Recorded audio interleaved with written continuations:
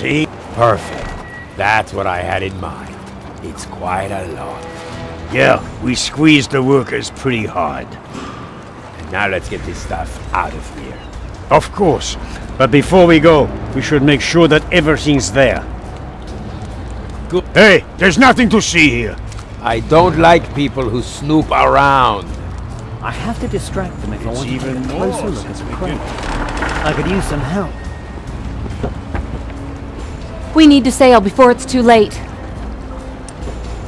I could use your help in distracting those two over there.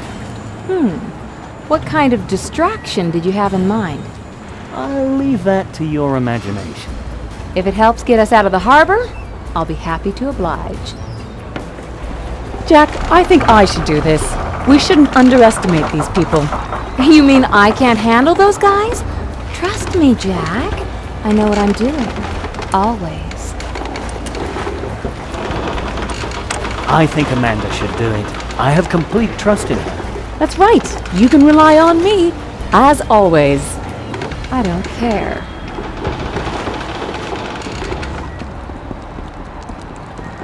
Hey, boys. I'm looking for folks I can talk to about tough business like drinking and weapons. Sure thing, Fräulein. Hey, gentlemen. What's up? Oh, isn't that an 1895 Winchester? Damn. Wow, so much money. I'm rich. This must be the money the Umbati Corporation is keeping from the workers.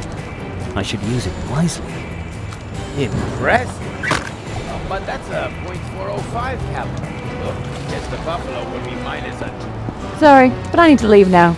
Catch you folks later. Ha, what a nice lady. And now, back to... It's gone! The shipment for Umbati! I'm a dead man. And so are you. Me? But I already handed it over to you. If anyone gets in trouble, it should be you. Oh, what can I do? What can I do? Maybe if I take the empty money cases, he won't notice. And in the meantime, I can squeeze the money out of someone else. I'm sure I can raise it again. You know what, Harbor Master? I've got to run. Fast. But the strike. I don't care. And neither should you. Because you're fired. Oh.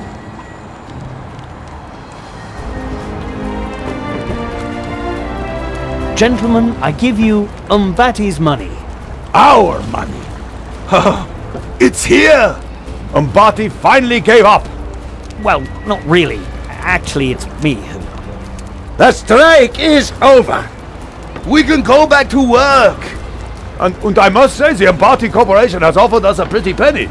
But they could be furious when they next show up. Jack, we are in your debt. Is there anything we can do for you? You know, my ship is still moored. We'll take care of that. Okay, Jack. Your ship is free now. Thank you. Now we can continue our journey. Wait. We want to ask you something. After this whole business, we decided to found a group that will promote our interests. We are going to call it a union. Right, but we need a strong leader. And you did extraordinarily well. Could you imagine yourself becoming our leader? We believe you are up to the responsibility. Responsibility? Leader? I'm sorry, but that's just not my cup of tea. But you've already proved you can do it, so why not? We've really got to leave now. Carl, is the ship ready?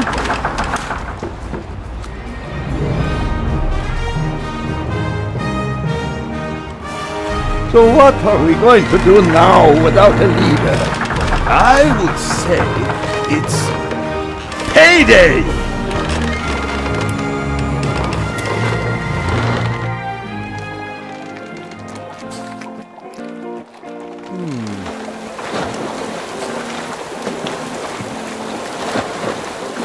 Nonsense, Carl. Of course this is the way to New York. Jack, we're sick and tired of eating bananas. Talk to the gorilla right now. I talked to the cook. Naturally, he'll continue to serve bananas. Jack, could you come here for a moment? We have company.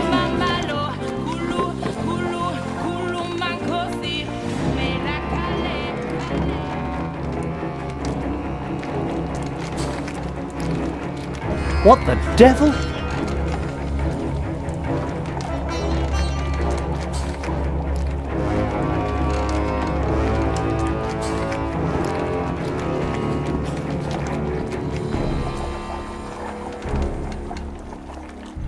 Mr. Keane, you can probably guess who I am.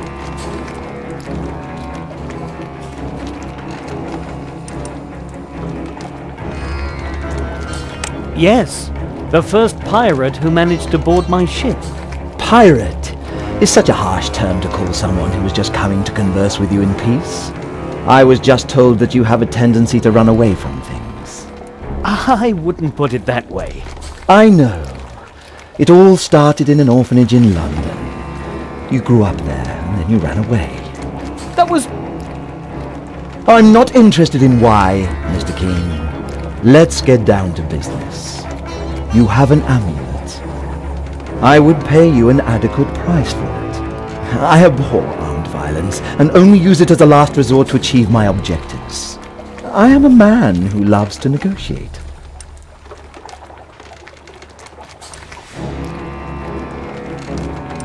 Do you know the difference between a sailing ship and your mother? If you don't behave, I'll cut out your tongue. Terry, no reason to get angry. Mr. Keane is currently under a lot of stress. Isn't that right? Perhaps we can take the load off his shoulders and replace it with this. Wow, that's at least 3... no, 4. This will buy you the biggest ship you can imagine, Mr. Keane, and allow you to get rid of this miserable heap of junk, including the rats and lice. Jack!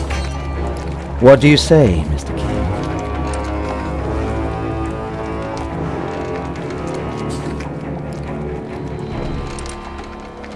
Why are you so eager to get the amulet? Let me put it like this.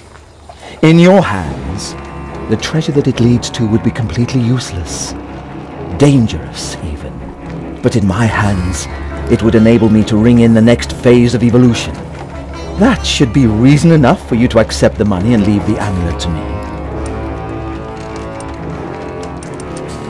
Regrettably, I must refuse. I'm sure that you will accept my offer now. Just think. Death on the one hand, and on the other, this. This must be at least... Wait, let me see. This would be enough to buy you the entire Royal Navy, and every single ship would be better than this worm-riddled hulk. And they'd smell better too. But this is my last offer. My time is precious, and this is the maximum I will invest. So what do you say? Death? Or this?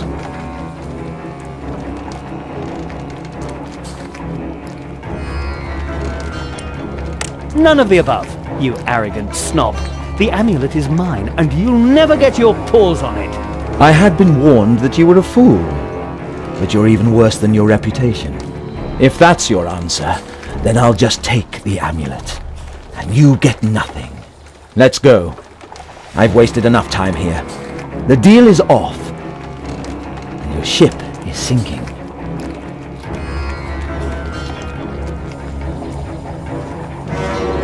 Great. We travel all the way to Africa, and now we've lost the amulet to Mbati. Don't worry, Amanda. We still have the map from my dream. We can get back into the race with that. Terrific prospects. Just trust me. Okay, Amanda, it seems to fit. Jack, what are you doing? Where are you going? What do you think? The next part of the amulet's waiting, and we must find an octopus. You must be joking. Mbati has our amulet. Why would we look any further?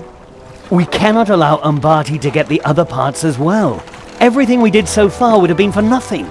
Jack is right. We shouldn't give up now. But we haven't the slightest idea where we should look. An octopus is a lousy clue. I'm sorry to burst your bubble, but this really isn't octopus habitat. Well, perhaps I'm imagining things, but I feel this funny tingle in the spot where I used to wear the amulet. So either we're bound to find something here, or you need to take me to the nearest hospital. A funny tingle?